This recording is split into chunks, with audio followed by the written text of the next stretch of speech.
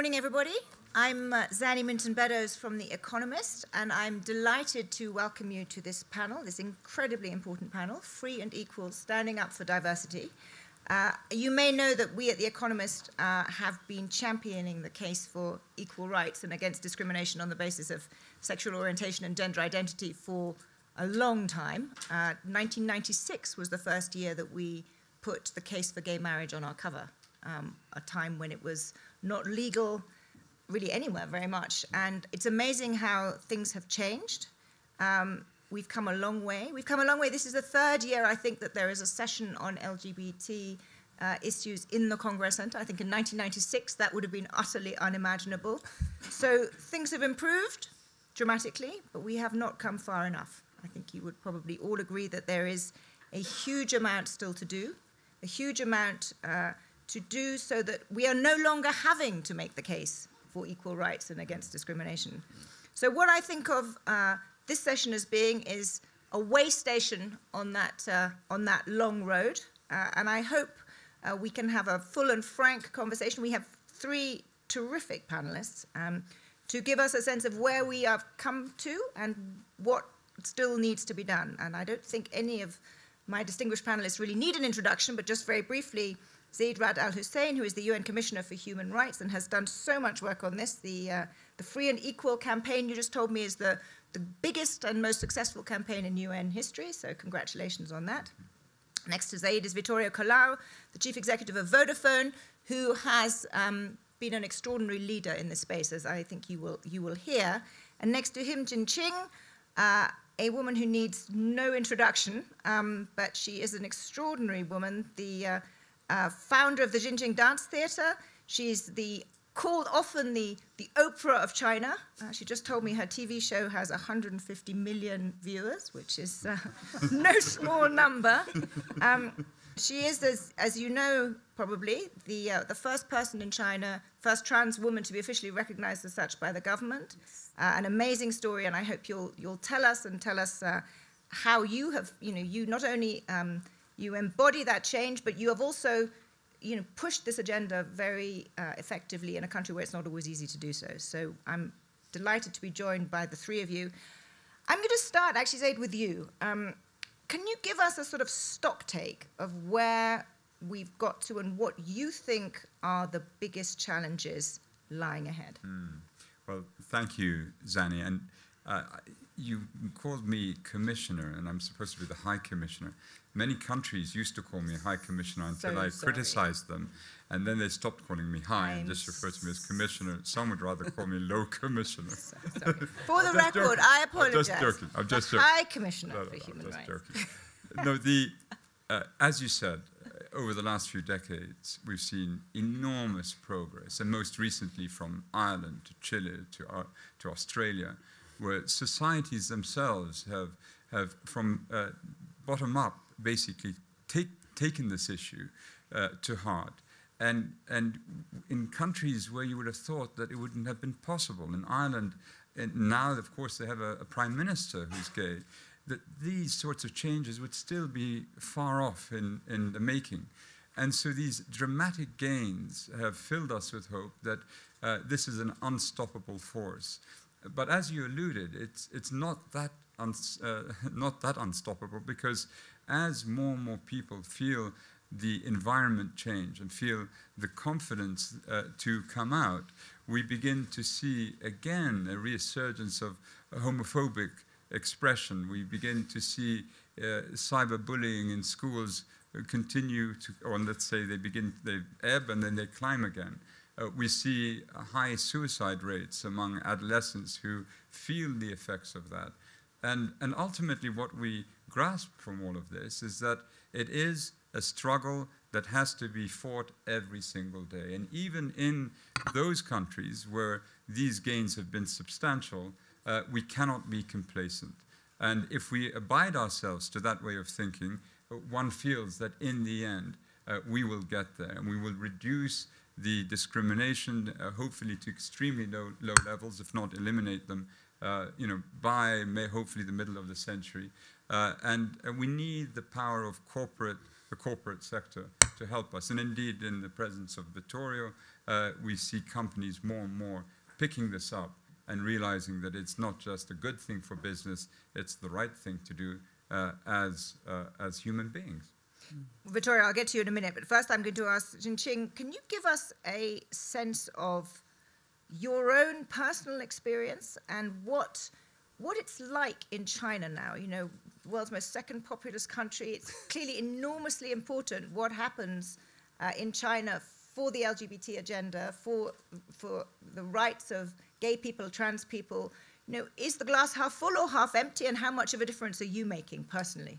Oh, I don't know. I just say the situation's getting better.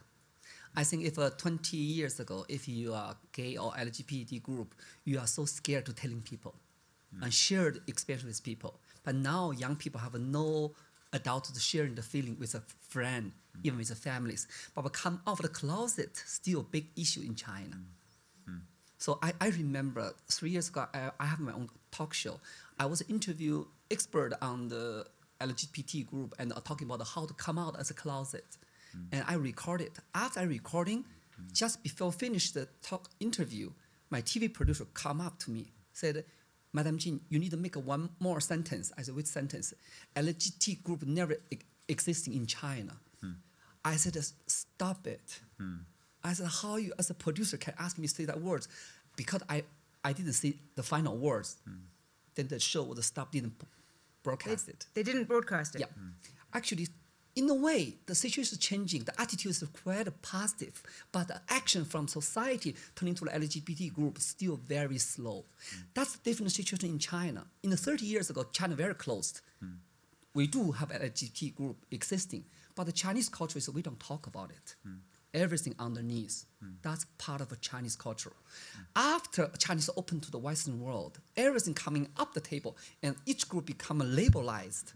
That's make Chinese extremely nervous. I can give you an example. 20 years ago, if you two young men holding a hand walk on the street, people treat them just like they are good friends, they are good buddies. Don't think no more. But now if you think two boys holding on hand, everybody immediately, are they a gay or partner? This becomes oversensitive. So in a way it's good, we can talk about it. In other way, we're over alert. I don't think it's good or not or bad. Do we have a gay people in an ancient culture? Yes. In China, we have huge cultural, deep culture, we have everything. Just we don't talk about it. That's why in Chinese always singing the Beatles songs, let it be. But in these days, everything becomes so categorized and so sensitive, everybody more alert. But in a way, it's good. I think the situation, people more pay attention to the young people, new generation Chinese young people, very brilliant. I can see that was this second year for me. I can see the young generation, the global, what's that? Young global leaders? Yes, they are. I was talking last night to two young people. They are brilliant. I think if China heading to these directions, it's good. But of course, now we're still part of, majority part of it, still conservative. So how this open up, give a little time. I have confidence in the future, but need more time. Need more time. Exactly, yeah. Vittorio, turning to you, you are, as I said earlier, and I wasn't trying to flatter you, a pioneer in this area in the corporate world. Why are you doing this, and what is the goal? You know, how are you going to measure success for Vodafone's LGBT activities? What is your goal? What is your role within the broader push for equality and anti-discrimination? So first of all, you're wrong. Do you know, Vittorio always says this to me. It's pretty much everything I say. Because I'm not an extraordinary leader, and here I represent the corporate world, so I'm speaking to my fellow CEOs. Yeah. I've been kicking myself for the last 3 years, saying to myself, how could I not see this before? So extraordinary leader, to be honest. Okay, extraordinary leader who came late to the party. Yeah. No, but I tell you why. So, couple of things. And again, we have to be careful sometimes how we fool ourselves. 89% of the Vodafone employees feel fine in expressing their, gender, identity, sexuality. Is that good or bad? It's pretty bad, because it means that when I have a meeting with 10 people, there is at least one who does not feel comfortable. Now, how about that? How many meetings of 10 people do I have? How many times in my life have I thought, oh my God, somebody, one, even one. Make it 5%. It means that when we have a management meeting of 300 people, every CEO should think, I have 300 of my top people here, 15 don't feel confident. Is that a good thing? So I'm really, 3 years ago I said, there's something wrong here. I mean, we are not seeing something that is not, so we might be better than others, but in absolute, it's not good. 70% of the people that feel fine in a university environment to express their sexuality and their gender identity freely, when they come into the corporate world, they go silent. And why? And then sometimes we started talking to my colleagues and asking questions, and you start hearing stories. You know, we collect money for the wedding of colleagues, but nobody collected money for my wedding. They said congratulations, and that's it. Is that right? How does this person feel? Just because he's gay and he has a gay marriage, he's not entitled to have a gift from the colleagues. I mean, all these things must be terrible inside. So that's why I said, listen, you know, I believe in human rights. I believe in everybody should feel really good in a work environment. My job, and here I'm really saying our job as CEOs is to make sure that our environments are environments where everybody feels free to express himself, herself, whatever, in a proper way. So I think the reason why I did it is because I want to get 100%. So I want to really get to 100%. Give us a sense of what you've done, or perhaps make it broader. What are the right ways that you can and companies can show leadership? And here there's two complexities. One, multi-country. I operate in countries where I have legal restrictions, if not even worse, in dealing with LGBT issues. And the first challenge is, of course, would be fantastic to get legislation everywhere to be consistent and friendly and protective, because you mentioned China. I mean, we had a colleague in the Netherlands who last year, just because was holding hand in the street, has been beaten up. In the Netherlands, place that everybody think is, you know, very tolerant and so on. And we had, as CEO and all my executive team, we had to express very strongly, very visibly our support and solidarity for that. So first, you really need to work to get laws changed. It's very touchy, very sensitive culturally. You need to do it in an intelligent way, but you need to do it. Second, what we did, we said, let's adopt the embassy concept. Our company is like an embassy. We respect the laws of the country, but inside my company, I'm extraterritorial on this topic, not on everything. I cannot be on everything. So I cannot mention the countries, literally. And, you know, my briefing says, don't mention countries, please. You go in trouble. Mention them. Zeid will mention them. You give the description. There are countries. There are countries where we had to take proactive actions to protect people. In one case, very sad, even to transfer international and help, to explain to the local people and have a good debate. And then I have to say, the best thing that we did is the most stupid thing that, again, I would really encourage every CEO to do, and is a practical thing that we were recommending, and I want to show it. This is my badge to go around the company, and you know, I have this thing, LGBT and Friends Network. When I've been stupid. When they told me, Vittorio, why don't you wear this in your badge? I said, this is just, you know, symbolic. It will be taken as PR. And people said, no, no, no, you don't realize the power of this. So, you know, I go around the company like this, and I was stopped. I'm stopped by colleagues who say, Vittorio, thank you. Just you wearing this in the elevator sends such a great signal that we can open the debate. And that is what I would encourage, you know, all companies to do. Signal that you want to have the debate. And then you will sort out the countries where it's difficult, you will find the embassy, you will do. But just signaling that the top of the company, the executive committee, is sensitive, opens a debate that will then lead to a wonderful solution, and eventually to the 100% I feel comfortable.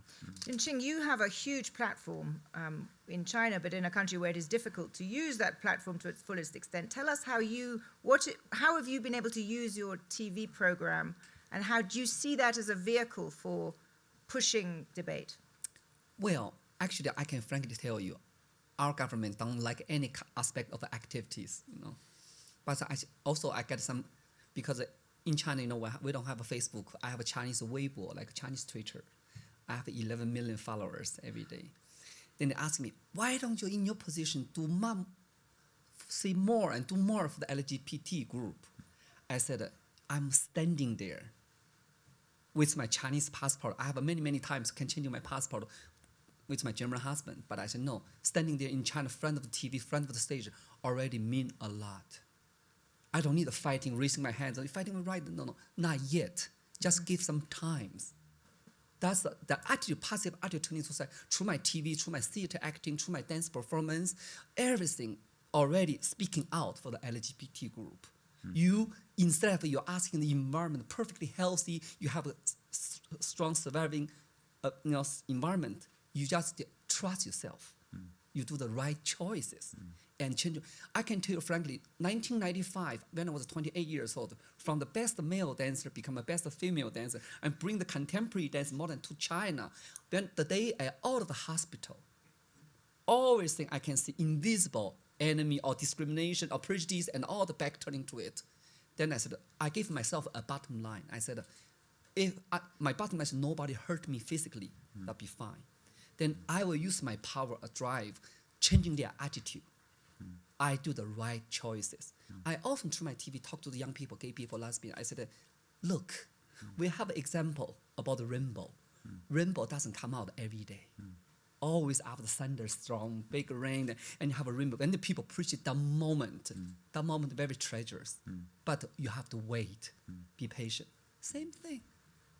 In the whole society, you have to give you right. The most important is you're confident with yourself. Your positive attitude will be changing the people around you. Then I don't think, also another metaphor, I'll talk to Chinese young people today, don't think I'm special, I need a special treatment. No, you are normal. We are normal, we are not special, we are normal. Behave normal, asking normal, then society will treat you normal. Don't treat me always like a minority, I need a special treatment. Don't ask me for that. I'm just like you. My sexuality may be different from you, but I'm just like you. Don't treat me different. I'm equally respect, normal person. This attitude needs changing. Don't fighting for, we are minorities, need more special, no, attention. No, we are normal. If you cannot, my attitude, I'm joking with my audience, and say, in my case, you understand my changing my choices, I appreciate it. If you don't get it, next life. You raise a very important question there, a very important and tricky issue, which is how much, and you mentioned the word wait several times, and change will come and attitudes will change. And I think there is and you, Zeid, earlier said rightly that there was in some places now a backlash at the pace of change, and people felt that change was happening too fast, and we certainly see that in some parts of the United States and on some of these issues. How do you, in your mind, when you have the free and equal campaign, how do you wait, or how do you think about the pace with which you should be pushing? And, I doubt there is any, and I would be surprised if there's any disagreement in this room about the direction and the goals, but simply the pace of change. What, do you think there is a case that sometimes going more slowly gets you get more acceptance? How do you deal with that? I mean, the absolute position of a minority, or let's say of the LGBTIQ community in a country could be terrible. But if the vector begins to be positive, then we can work with that particular country. In other communities, we took the case of Grozny or what was happening in Chechnya recently, I mean, those who are being hunted down and suffering grievously from the actions both of the local authorities but also their own communities, they need help almost instantaneously. And the reactions we saw on the part of the international media and ourselves and the various major human rights organizations, I think was something that they welcomed, and they couldn't basically fight this battle alone. And so it very much depends on the context. And in other countries, we see, I mean, there are 2.8 billion people living in the 70 countries that effectively have made being gay, lesbian, bisexual, trans, or intersex illegal. You have variations. You have, in some countries, they're being hunted down, as we've seen in Uganda and Tanzania and so forth. In other countries, the laws are on the books, but the environment is rather benign, and there's no prosecutorial strategy to try and actually bring people to court. And then in others, we see slow societal change that we need to foster, and we need to try and fertilize and make them realize how the world is changing, and they have to change with it. I find the publication by Open Society of the cities that are most open and accepting and tolerant of the LGBT community are the cities that, not surprisingly, are doing very well when it comes to attracting the investments required to have a sort of a tech, make them a center for technology and the sort of the cornerstones for the economies of tomorrow. It's not surprising to us. So it very much depends on context. In overall terms, though, we are all humans. The only qualification to your entitlement of your rights is only that. And the way in which society works is that very brave people in societies that don't want to change start a movement which then reaches a tipping point, and then it becomes a struggle over time. Eventually, we see progress making gains and success. Vittorio, I saw you animated in your response as Zeid was speaking. Do you agree with that? And you talked about the embassy model, and that's a very sensible strategy for you as a company. But your customers span, I would imagine, the whole spectrum of acceptance of social change. So do you think that do you see yourself as having a sort of proselytizing role as a company too?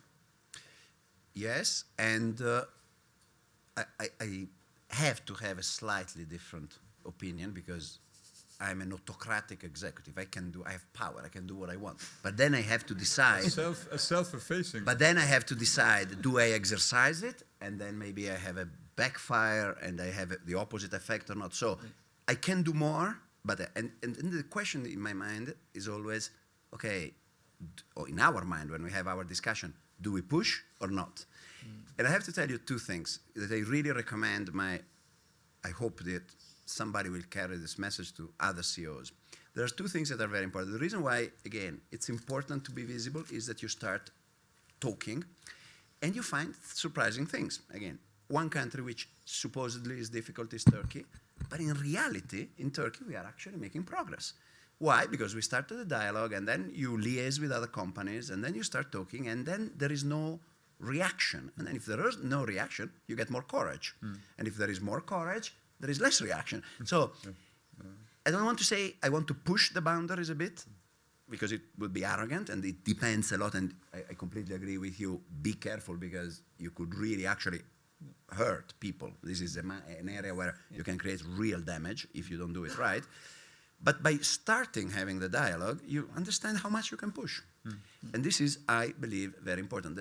The second thing which we found comforting, I would say, or give us courage, is that by having this dialogue starting inside the company, you understand what the problem is. Again, before this meeting, I talked to the leader of our LGBT group, because I wanted to be prepared. And he told me, listen, another country, and here I cannot really mention this country, where we had a problem, for example, for the usual and famous discussion about bathrooms or toilets. And there was a conflict. And the leader of our LGBT group said it was very interesting because there was a conflict. We managed to talk to both parties, let's say. There's a conflict within the company. Yeah, the usual issue, can I go into the other, why are you here, what do you do here, and so on. And actually, my colleague told me, actually, it was very interesting because talking to about the parties, actually, we explained a lot. And suddenly the issue was understood, and both point of views were understood much better, and then they started discussing. So I'm a great fan of saying, as a CEO, I need to help the dialogue start inside the company, like in an embassy, which is protected, so that then you understand in a better way the local sensitivity and how much you can push the boundaries. And this only happens if the CEO happens. I've been warned 600 times by my colleagues, be careful, don't do that. And then you find out it's not difficult. Actually, it is very easy. Most people are really good and want to talk about these things. I'm going to open for questions in just a second, but one last subject that I wanted you, Zeid, to elaborate on, because you mentioned it to me before the session started, and I thought it was really interesting that you said that actually, if you looked at LGB issues, North America and Western Europe had been sort of, in many ways, leading the way, but that actually if you looked at trans and transgender, Asia was really a much more accepting place. Could you elaborate on that a bit? Because I think that's something that may not be very broadly known. Yeah. No, it's really quite extraordinary. The more we try to understand the global dynamics, it's exactly that we found in Asian society, culturally, there was a greater acceptance of trans people, and yet the LGB community was in some countries underground, not yet sort of able to express itself for fear of persecution. And in Europe, what we found, and a recent study in the US also had it that 9 out of 10 Americans, and I think it's probably the same for Europeans, would know at least one gay person, but would not know a trans person. And so if only we can use this to convince more Westerners to be accepting as transgender persons were coming out, to give them this sort of enabling environment and make them feel, as was just said, that they are absolutely normal and entitled to feel the sort of warmth of a normal relationship. We could use this then and go to Asia as well and say, look, here you are progressive when it comes to trans, where Western Europe and the United States and elsewhere are not. So can't you just reverse this now and look at LGBT people and modify your thinking on this? And so like that, we could make some significant gains. Yes, go In ahead. some part of Asian culture, maybe not particularly in China or among the Asian culture, somehow they're separating the trans culture and LGBT group. For my case, when I changing my last operation, I asked my father go to local police registration, change my identity card from male to female. Then my father, very conservative military officer, bring my identity card, go to local police station, said, look, my son will become my daughter. And the police woman said, no, we never have the case. We never have the case in that town, in the history. And my father said, history start now. Then they look at my picture. My father showed my picture to the police woman. She said, oh, she's so pretty. They're changing it. For the idea is, I need something correction. Because I didn't feel right, I was a man, I need to correct myself. I make the step, that's correct choices, and changing it. In some of the mentality must exist. And do you agree, Zeid, that it is perhaps more easily accepted by people than being gay? Is there a... In a way is. But somehow they find, like right now in China, it's a very interesting situation. Now in China, most trendy words for young people among the, WeChat said, you want to be fashionable? Yes. If you want to be the fashion circle, you want to be into the fashion circle, you better have a minimum one gay or lesbian friend. If you don't have that, you're not a fashion at all.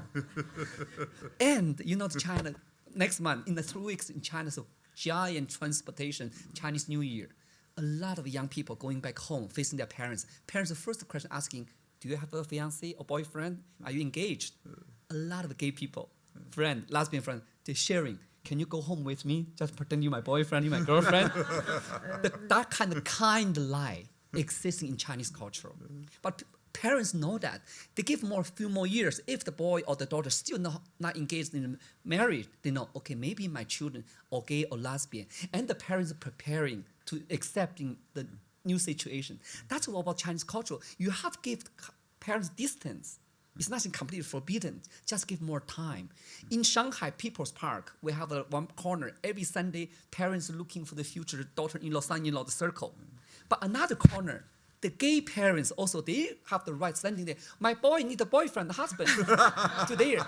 Beginning was a little bit conflict. For the not among the people, among the authorities. So, oh, no, we're not allowed. But now more and more relaxed. Yeah. We don't talk about it, but everything is slowly happening. That's with the Chinese tolerance, in the history, in the culture. In a way, I think the situation is much better. So I don't need the fighting. Oh, I need the right. Right this word is very sensitive. The word right is sensitive, so it's just let it happen. Just let it happen. Let it be. Let it be. We're going through the Beatles. That's great. Any questions? I'm sure there must be. Or comments, indeed. Anybody who wants to weigh in on this? Well, then I'm going to ask you in the audience a question. Yes, you've just saved the rest of the audience from being asked direct questions by me. There you go. Thanks. I'm Neil Reimer. I'm a venture capitalist, and I'm also on the board of Human Rights Watch. A question for Vittorio. So one of your powers as a CEO is to also influence other constituencies other than just employees, like suppliers or bankers or even customers. How do you think about imposing this acceptance or influencing this type of change across that boundary and with your constituencies? We do it. We do it. And I have to tell you, we are not heroes in doing it because we are so big and we buy so much from them that they better align. So it's easy. How do you do it? It's a different issue. How do we do it? For example, with our partners, real partners, i.e. people who are associated with Vodafone, with their brand, and sometimes they are in delicate parts of the world. We have to do that as well. So for example, at some point, somebody in an African country who was carrying our brand started advertising in a homophobic or mostly homophobic type of publication, magazine, and so on. We intervened. We said, sorry, this would be for us a cause for pulling away the brand. Now, of course, they took us very seriously because they said, oh my God, this is real. You need to be able to do that step, which is extra. The real thing would be for smaller companies than mine to have the same influence. It's a little bit more difficult. But we have to do it. We talk about this because, again, we don't want to make it a conflictual thing. We just want to say, hey, this is how our people, our 120,000 people, look at the world. It would be very hard for me to justify that, I don't know, I make it up, it's not the case. Ericsson or does not follow the same principles. So if we all did it, especially the big guys, that's why I keep referring to other CEOs, it would spread much in a much quicker way. And you can also do it at your level, by the way. Zeid, you wanted to add something? Yeah, if I could add to that. Coming out of the Free and Equal campaign, we launched a few months ago in New York, and Accenture was the lead company doing this, a global standards for conduct when it comes to LGBTI. And it basically contains 5 broad principles. One is to, at all times, observe human rights, the international standard. 2, in the workplace, to end discrimination, and also provide support for those who are coming out, an affirmative environment. 3, in the marketplace, at the level of distributor, supplier, to abide by human rights values. And 4, then, in the community, act in the public sphere and set a good example. 47 big companies signed up right away. And just here in the last few days, we had a whole list of other banks and companies signing up.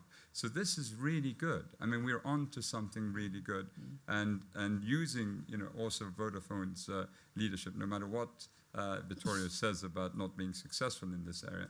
But I mean, we want to encourage others to be the same. And if we can build this campaign, then smaller companies will feel empowered to raise these issues as well. Next question. Yes, gentleman there at the back. So I'm Joe Nader with Chevron, and I'd like to build on the question here. I'm curious, and I know you can't give the countries, but I'd be curious to know the conversations you've had with other governments to affect change, and what has been successful in terms of those conversations, and perhaps what has not been. I have to be honest, we have them very quietly and not too much. We think that the real best way for us is to create coalitions with other companies like yours, like Unilever, like the good thing, and then let this a little bit following the kind of give them time approach. Because again, think about the example I gave. In the country that I cannot name, inside my embassy, i.e. my company, there has been a debate.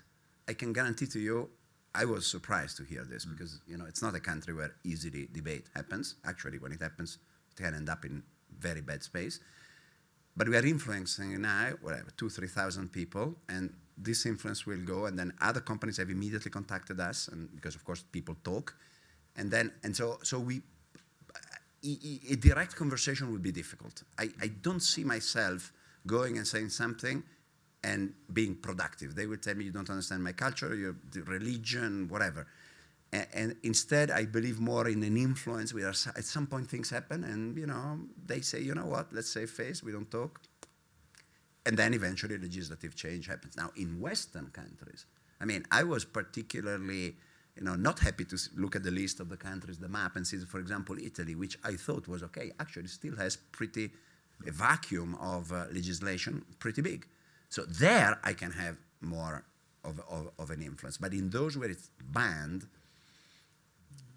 you have to be careful. You need to, because otherwise there's an impact. There could be an impact on people. So you are playing an active role in the Western debate. So the US, we take positions. I'm giving a speech next week in the UK. It's in the place where it's legal. Of course, you can take a position. In the place where it's not legal, a private company taking a position could be seen as colonialistic, imperialistic, insensitive, whatever, all those things. So you have to be a little bit more careful. Next question. No, yes, there. More of an observation on what we do, which is very powerful, and that's the power of storytelling. So when you get someone, particularly a senior person, standing up on a panel like this and saying, I'm gay and this is my story, that has far more impact than me sending emails around saying LGBT this and surveys and this, that and the other. So when you get someone who's brave enough to do that, like you say, it's more than just wearing the badge, it's actually telling the story. And that, to my mind, is hugely impactful. Thanks. Have you, do you have, has your company, I'm Paul Royinson, Baker & McKenzie law firm. We operate in 47 countries. We have the same issues as how to be sensitive in some countries. But getting a panel of partners on the stage, often with mixed diversity issues, gender, ethnicity, LGBT issues, sometimes all of the above. That's not necessarily apparent to the audience until they speak. And we have regional meetings, and partners are just gobsmacked when they see people on the stage prepared to talk about this stuff. And it switches the culture almost instantly, because people then feel free to be able to speak about it. I think it's a very powerful point that you make, and undoubtedly true. There are also techniques that one can use. No one wants to be discriminated against. I was briefing a group of African and Arab Islamic states at one stage, and an ambassador, the ambassador of Nigeria, said, High Commissioner, we're not going to support your positions on other issues because of your stand on this. We find it offensive to African culture, to Islamic culture, and quite frankly, you're out of place talking about it here. So I immediately asked for the floor. The South Africans were chairing. I said, I need to respond right away. And I said to the ambassador, I said, look, last 2 weeks, I've been extremely vocal in defense of migrant rights in Europe. And there are those people on the far right who believe that somehow migrants are less deserving of their rights as opposed to others in the same community. And I'm defending them. You're not defending them. I'm defending them. I'm going out press conferences and interviews. Do you want me to stop defending them? Because these people come from your countries. No one wants to be discriminated against on the basis of color, creed, nationality, ethnicity, sexual orientation, or the like. And so the man then came up to me afterwards and he said, look, I apologize. I shouldn't have said this, and I was wrong to say it. And so we have to sort of all help each other and use any business practice, any human example that can change people's mindsets. We need to share these stories with each other and then employ them in societies where we think it's going to be difficult to make change. So, but clearly what you said is absolutely right. Just again, another example, for example, here I can name the country.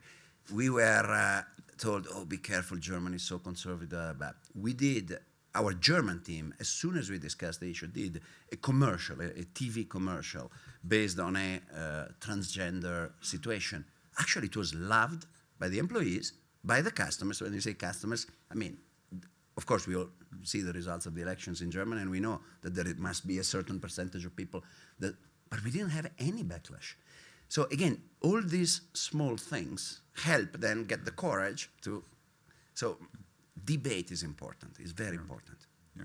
And you'll be surprised how much more open people are than what sometimes you assume. Debate and the power of storytelling. And Xing, I can share you one story, my personal story. You know, I'm constantly challenging the Chinese social boundary, male to female, bring the modern dance to China, and become a single mother with 3 adopted children. Single mother with 3 children. Then finally, after 4 years, I met my life partner, a German gentleman who's working for a French company in Shanghai. When we start dating, and the regional director of the French company know they are his employee dating a Chinese transgender, and call him to the office. He said, be careful, you are dating such a woman, maybe ruining our company reputations. A French guy. Luckily, my partner is my husband sitting in the corner, German. And next day, he quit the company. He quit. Then we become together. He became my life partner, helped me raising the 3 innocent, beautiful children. Ironically, after 10 years, this company, French company, I don't want to mention the name, huge company, celebrating the 300 years, you know, business successful in the world in Shanghai. Then they dare to ask me hosting the events. Because they were looking for the #1 host in China. They asked me. I was standing there. I can easily use my words teasing about the CEO who's criticized about my partner who's dating me. Then I said, I'm kind enough. I have much more bigger heart. I said, I thank you for the company bring the incredible business to share with Chinese. Also, I thank you for you bring the wonderful man to my life. That's I only can see. So time, life changing. Even then one day I was wondering, I often fly to Europe. One day I was sitting in the same Air France first class with the jerk. Who criticized about me. He was sitting there, I look at me. He was a whole 12 hours blushing. I look at him. I said, how dare you criticize? So small. Then I feel like a good, I won. I share the story. Does anybody else either have a question or a comment or want to share a personal story? Because these are incredibly powerful stories. I mean, that's a particularly powerful story, but even a more modest story, because this is a subject where sharing those stories is extraordinarily helpful. This is a shy Davos crowd. Really? Nobody has anything that they want to contribute? Thank you. Well, just thank you all for being here. Thank you all for being here. You're modeling behavior and leadership that is encouraging and inspiring. Thank you. That is, yes. I have a short story, but it's really a question for Vittorio. So my name's Eleanor. I run an organization called Water for People. Before that, my last job was in a corporate who will not be named. And one of my roles, I was running the water business, but one of my roles was to set up the diversity and inclusion program from zero. So I was really excited. I've been doing this my whole life and at a previous company, so this was a new job for me. And worked with the CEO and the senior leadership team. And what happened was it didn't work because the senior leadership team didn't buy into it. They didn't think it was their job to lead. They didn't feel comfortable, that long road to really believing and leading. And I'm wondering how you did that, and did you have those same obstacles? And how did you find the right champions to become the allies and lead the organization to where you are today? I guess I have good colleagues. This is the answer. I believe that there is an interesting link because I didn't explain this. What I really was onto from the beginning was the women thing. And so our company has started on women, women, women, women. You know, practically I did it also in other companies. But when I became CEO, I said, okay, this is going to be my thing. So in a way that has prepared the whole, if you want, the why, the all human beings, the human rights. I have to say, I respectfully disagree with all those people who say diversity is good because you make more money in the business. I think it's an intellectual flaw, because if I could demonstrate the opposite, would that be a justification for not having? No, exactly. Oh, come on. It's good, because it's a human right, because it's a principle. It's not a business thing. So after 5 years of doing that, when I got the awareness, because some colleagues woke me up and said, Vittorio, you think we are perfect, we are not, then probably it was already present. So because it goes under the same thing. It's human beings, human rights. I love all human beings. That's it. So it was easy. Then the second thing, it's very important to find some very enthusiastic champions, and not necessarily my first reports, my first lines. My first lines might have some of the same concerns that sometimes, top people have. You always find enthusiastic, usually second lines. I have 25 of those. I have 25 directors who are really seen as champions. Then their bosses become a little bit jealous because these guys are very good, and then suddenly they all jump in. And again, and it's the same across all topics in companies. You always need 20, 25 people, and it's not more than that, who are really enthusiastic, and that contaminates up and down. But the real honest answer is we were so much on the women thing that this was just a normal, logical, completion almost. Zaid, you wanted to add something, and I think disagree, which is... Yeah, I'd like to disagree with him, because... Happy. It is true that on its own merits, diversity needs to be defended and promoted. But all of us, I don't believe that the great Nelson Mandela was right when he said that we were all born without discrimination. We are the products of our genes. Our forebears lived in climates where there was great intolerance.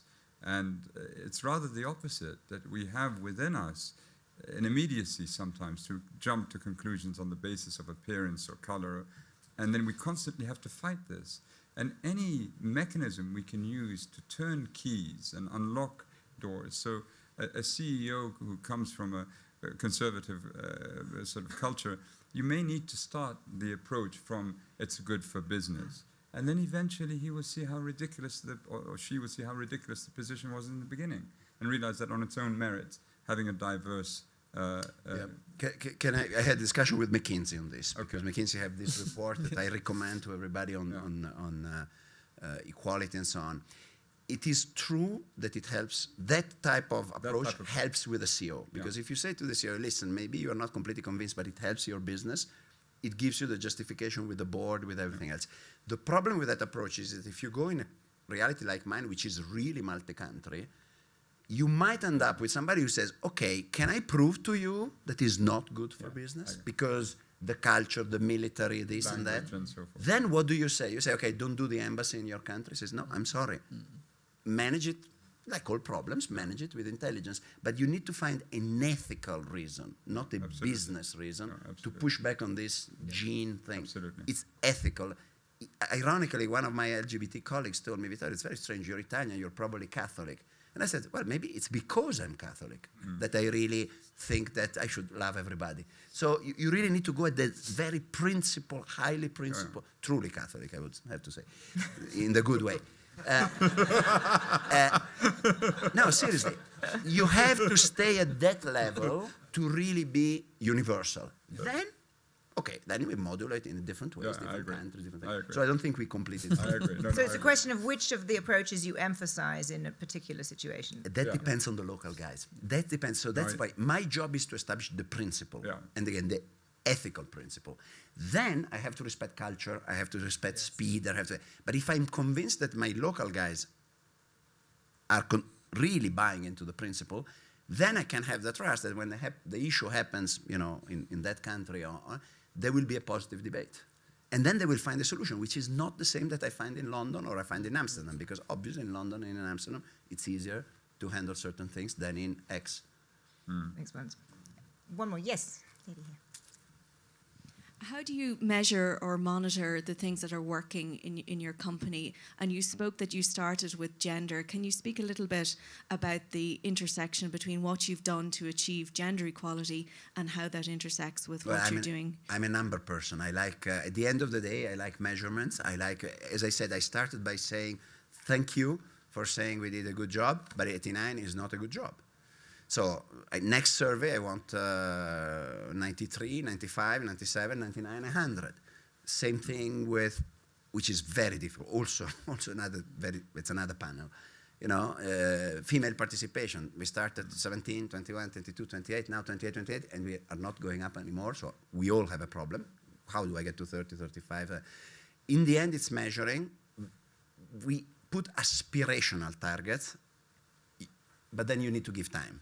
So it's a combination of, I want the target, but I give you time. I want the target, but I give you time. And then you discuss why you're not reaching the target. And then you find out what the problem is, and you try to remove the problem. It's a very long journey, and that's why my job is to stay at the principal level. But just to be clear, the metric you use for LGBT progress is the survey that asks your employees, do you feel comfortable in this organization? Like everything, Zanny, in life, it's about metrics and then going around and talking and understanding what the problem is. So metrics is, I would like to have my 100% of people feeling comfortable. I would like to have at my meetings not the small percentage that I have today of people who openly come, because I know that it's statistically impossible. I should be at a higher percentage, but I'm not. So why? But then I cannot force everybody to say, I'm declaring. Exactly. They need to have their time, whatever, for whatever reason. And then I go around and I do these meetings and I ask and I call these people and say, how is it going? What do we do right? What do we do wrong? And then I hear the new story. I don't know, I take a picture with you if you allow me, and I will put it tonight into my own thing. So it's a combination of hard and soft, like everything in life. But you need to have an ambition on a hard number. This was like a give and taking situations. You've been surrounded, doesn't clarify, you make other people comfortable. At the same time, you really receive the comfort for yourself. If sometimes this really always for me to works very well. Everybody knows, oh, Jinxing's coming. Everybody thinks she's extremely, diva and very, very extravagant, all of the pictures. But when I come here, people say, oh, she's so quiet and like us. I say, yes. What's the big difference? Then feel, okay, we're just thinking about what's the Jinxing real image about. If behind to be net, this thinking is so wild, then I think the most giving and take. Whatever situation I go, I make everybody feel comfortable. When my stage is there, I open my mouth, I dancing and I talk. If not my stage, I quietly listening, observing beautifully, just like everybody. You make mutual respect and understanding. That's make your life easier. For the LGBT group, I always say that you have to make everybody comfortable, then you'll get comfort. Do you have, when you come to places like Davos, when you come and you come outside of China, is there a different reaction to inside China? No, me, I have the nickname called Crystal Fish. That's why Chinese people love me, because on camera, on stage, even here, I'm still the same person. I'm not the kind of double layer artist. One face for my country, one face to the outside world. No, because of the power of me is the truth, the honesty. I speak everything. We have a positive side about our country, what's happening in the international stage world. We have an internal issue which Chinese need to fix to dealing with it.